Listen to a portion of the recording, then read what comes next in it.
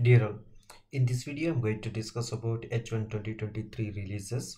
Okay, so I'm just going to discuss only on the time tracking in this video. So probably in the future you can expect the multiple videos on the platform reporting and the future for many modules.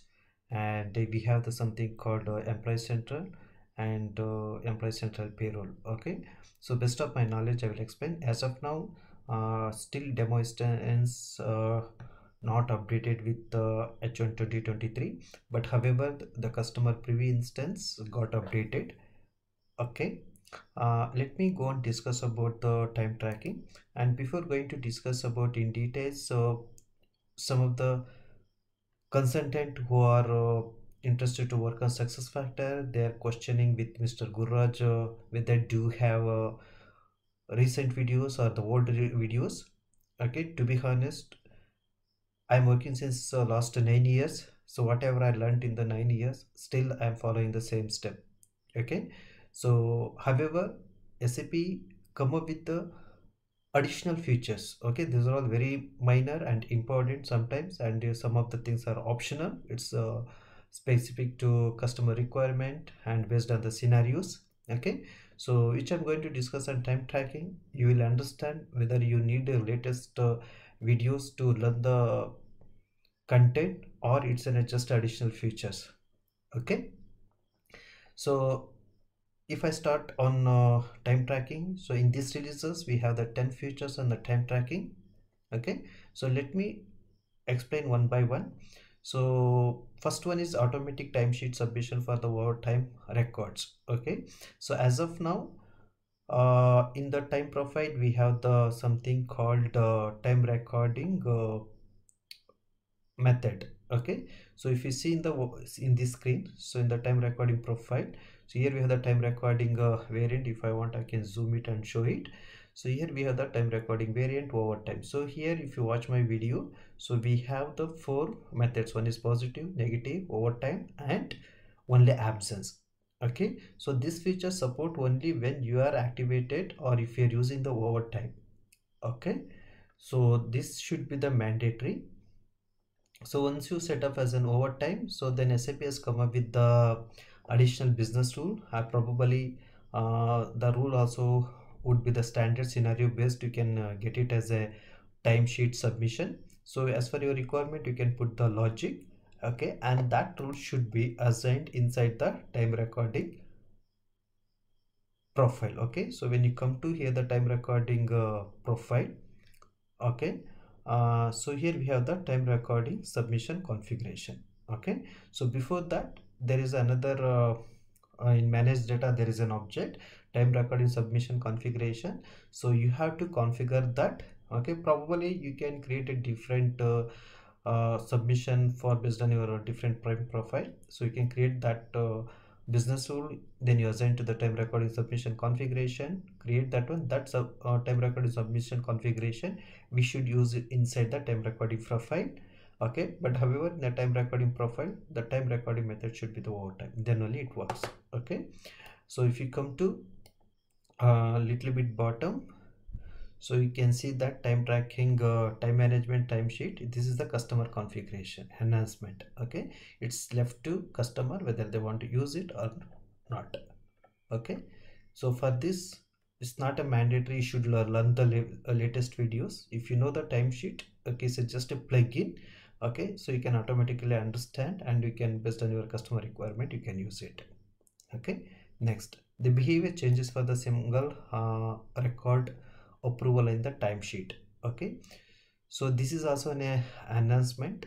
Okay, so if you go to the bottom, okay, this enhancement is for everyone automatically. Okay, if you see the enablement, it's an automatically on. Okay, so we should follow the SAP standard, so we don't have any admin opt-in or opt-out. This is an universal upgrade.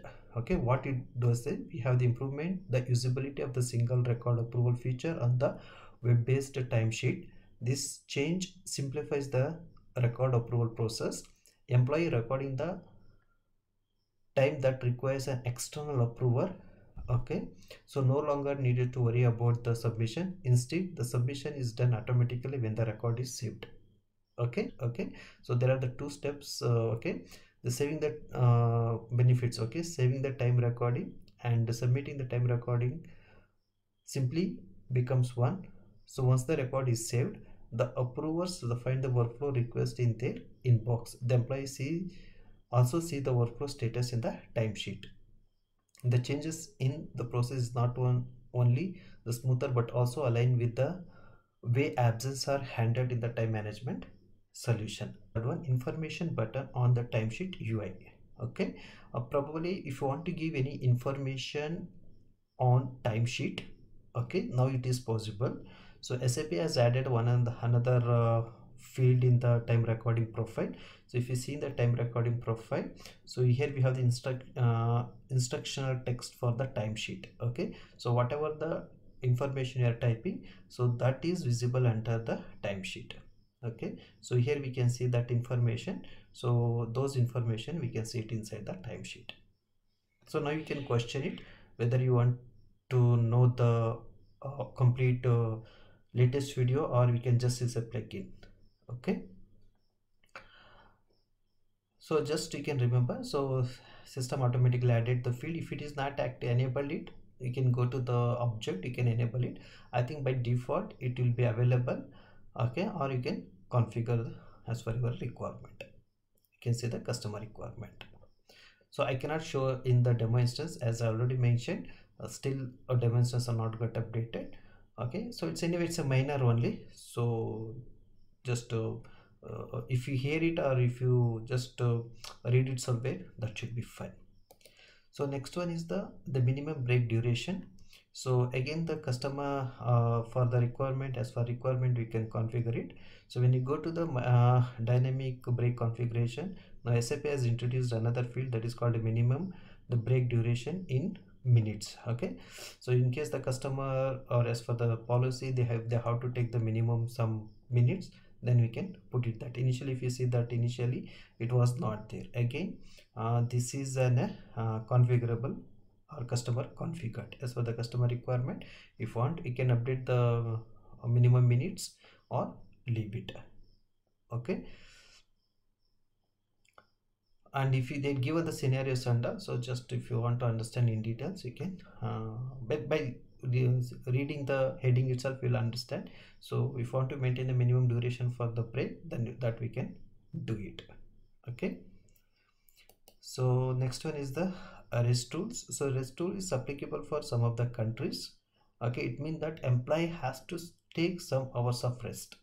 Okay, as for the country policy, rules and legislative, or whatever it could be the reason. So if you want to achieve that one, is from this releases it is possible. For that you need to do some of the configuration. If you watch my videos, I was telling that for some of the scenarios, so we have to use the multiple valuation types. Okay, so here that give the configuration requirements. See, first we need to create some aggregate input group splitter.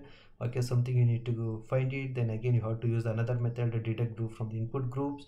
Again will system it will find the something output, so that output you should be used inside the filter single records from input groups. Okay, so you want to understand all these things, first you should have the understanding about this valuation types or method. We have 8 methods or types that you should have understand. Okay, so if you want to know something scenario based and all, the SAP has clearly mentioned that you can now the setup rest tool for employees. The rest tool ensures that employee takes a sufficient rest between shifts. Okay, let's say you want to make sure that employee rest at least 11 hours between the shift. Therefore you set up the rest tool that determines the minimum rest period of 11 hours. Now an employee the clock in at 10 p.m. and the previous day, and the clock in out to 6:04 a.m. the next day. The employee the clock back in at 2 p.m. for the same day, clocked out. There is a rest period of less than 8 hours. That is the rest period violation. So therefore the system creates an alert that notifies you of the rest the period. To support this scenario, we have added the new valuation type, the create time. This is another valuation type which they added, create time record. Okay, So automatically you have added an options to run the valuation type detach group input groups, okay, to enter the multiple period rather than on the a daily basis. Okay, so this is another which they come with valuation type, so we can using that we can achieve this requirements. And also they had given the what I would say steps under, so just if you follow these steps you can able to achieve it. Okay, next one, the rounding base for the grace period rounding. Okay, so we have a new configuration option called the rounding base to the time rounding object. The rounding base lets you configure its working times are rounded based on a scheduled working time or the flexi time bandwidth. Okay, so recorded working time can be rounded to the start and end time, either the scheduled working time or the flexi time width. We have introduced the rounding base to support the rounding based on the flexi time bandwidth. Okay, so again this is also, if you come to bottom, probably it's an customer configuration. If you want to make it round based on the as customer requirement, so SAP will introduce the rounding base. Here you can have the some values so that you can select it and you can do. If you see the previous object rounding based on the work schedule information, so we didn't have that what I would say option. So here we have the option of the rounding base, so you can just select the values as per your customer requirement. Okay, so next one is the reporting time events for the clock in and clock out. So initially in the people story it was not supporting. So from going forward now this clock in and clock out details also reports in the people story. Simple. Okay, so you can now use the reporting features to create the reports for the time event generated in the clock in and clock out system. You can view the time event details for the employee who are the clock time users and who have recorded the time their time event using the terminal, web, mobile or manually. The date range for the generating the reports can be daily, weekly, monthly and so on. Administrators and managers can view the reports the only of those employees who are assigned to them. It means that as for the RBP permission, I think they can see it. They cannot see it any other employee details. Additionally, you can also add other the tables like user information, job information, so on when generating the reports. This allows you to display the fields relevant to time events like display name, employee, managers of employee, location. Along with this data, you found other information also we can club and we can generate it. Okay, you can see that what are the data you can, it will support time event date. You can define the date range for which you want to view the report. For example, 1 month, the pairing status, so based on the pairing the status of time events. For example, the time events that are not paid for a week and a creation source. Okay, the resource for the manually, so some of the things they're given, so just you can select those fields as well. Okay, again if you want to extract this one, so you should have the uh, permission for the create story reports, then only you can extract it. So now accessing the manage clock in and clock out page from the latest home page. So SAP has provided the deep link as a standard, so creating your own custom tile. Okay, you can create the tile and you can provide the link to the customers from the home page itself. Okay, so here we are given the uh, whatever the name, just you can give it. So administer manage system properties, manage latest home page. Okay, so URL already probably they would have provided. You can cases as a manage this one, you can copy that URL, paste it. Okay, and you can restrict as per your requirement. If you're already familiar with how to create the manage what I would say tile, so through the manage latest homepage, it's the same step, just you need to provide this URL SF and this one code. This code should be the exactly the same, it's in case sensitive. Okay, so this is what we call as a Deeplink. So next one is the OData service to the export time events of the clock in and clock out. So now SAP has provided the privilege to Okay, export the time event data using the word data view for washer. Probably this, I think, come into picture in case if you are using the CPA and all. Okay, so now the SAP or say now I think we are calling as an integration suite. Okay, so the integration, through the integration suite we can extract this one. Okay, for that you should have the proper RBP permission, so they're already provided the what kind of permission they should have it. Export all time event with the pagination, export all time events with the filter, export all time events with sorting, export all time events with selected properties. If you come here, we have introduced this APIs to allow the customer and the partners to export the time event from the various purposes. Some of the scenarios are follows. Okay, so so here they are given the some scenarios. So for all this, now we can use this one. Okay, and coming to this one, last one, time containers. So this is the another what I would say, it's kind of when you're creating the grouping, so here they come up with the time container type. Okay, so probably this is used for any of the internal calculation purpose.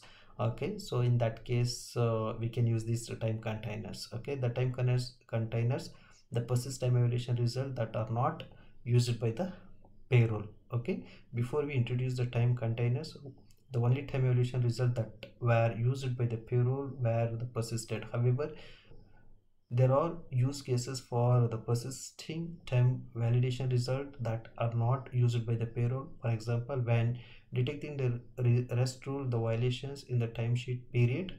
Okay, this is what they mentioned, right? In the rest rule, if you come to the rest rule, so here we can see that create time recording. Okay, additional one I mentioned, right, the create time records. So this is what they're introduced. Okay, time containers.